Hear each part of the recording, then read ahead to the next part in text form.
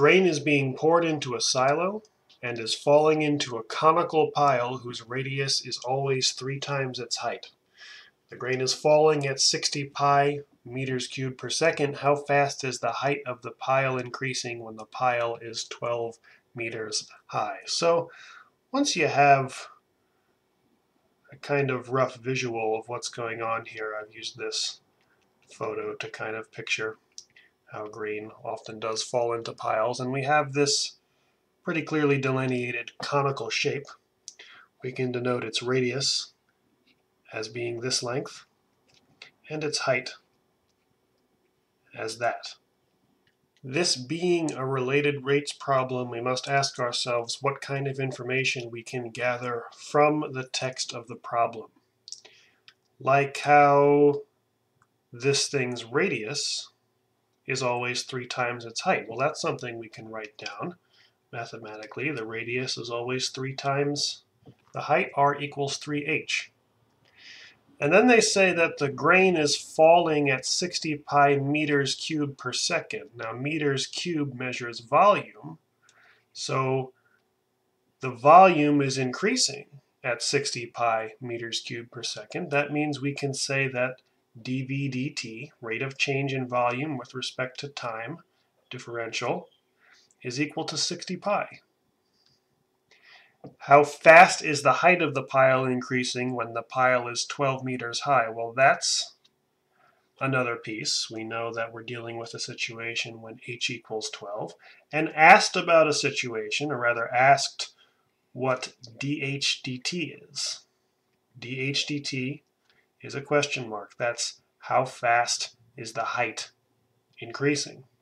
I'd love to use our calculus skills to answer that question, but we need a start point. We need some kind of formula that relates quantities like radius and height and even the derivative of those things together. And we're going to start with the volume of any old cone. We have to know that the volume of a cone is 1/3 pi r squared h.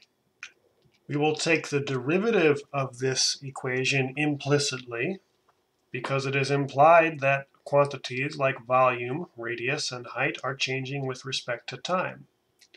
One piece at a time, we encounter v. The derivative of v will just be the derivative of v, dv dt. And then we'll encounter a constant, 1/3 pi, which I'll choose to leave out of whatever comes next. And now we encounter r squared and h. Two different functions with respect to time being multiplied together, so we will employ the product rule.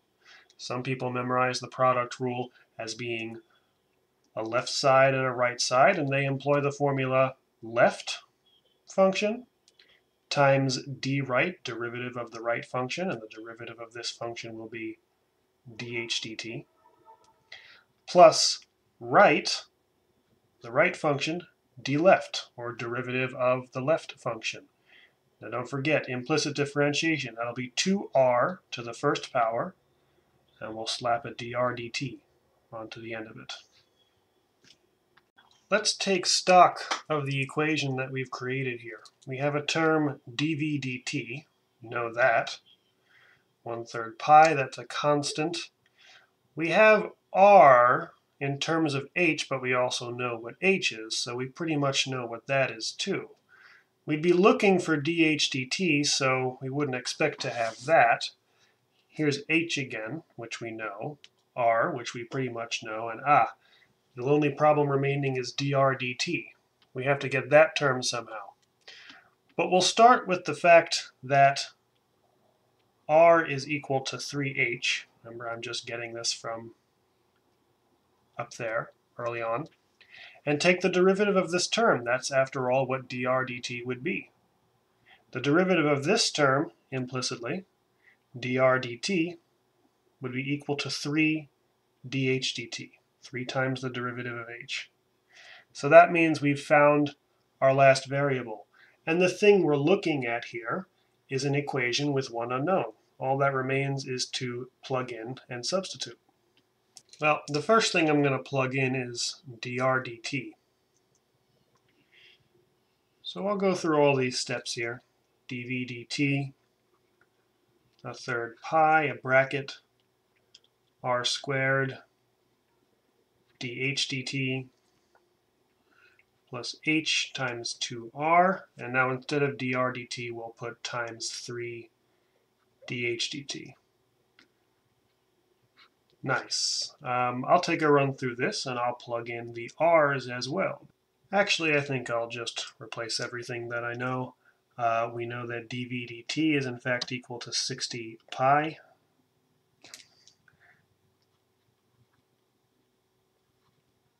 We know we've got here 3 times 12 because the height is known to be 12. dh dt, we're looking for that guy. We can plug in another 12 here, another 12 here, another 3 here. This is getting pretty silly looking. I'm going to combine all these terms in a second.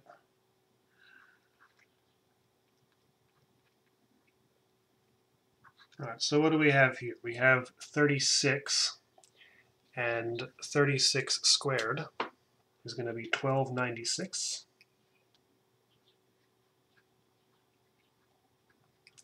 Here's a big stupid string of numbers. 12 times 2 times 3 times 12 times 3.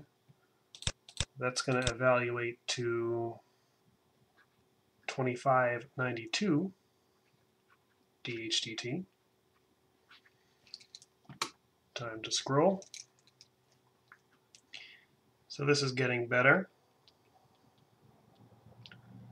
We have two like terms here, both dh dt, so we can take the 1296 dh dt and add it to 2592 dh dt, and we'll have 3888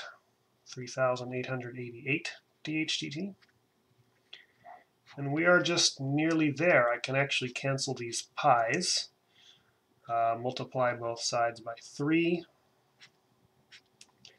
So that's going to make 180 is equal to 3888 dh dt. Finally, dividing both sides by 3,888, we arrive at our answer that dh dt, the rate at which the height is changing with respect to time, is 0.046, let's say, meters per second.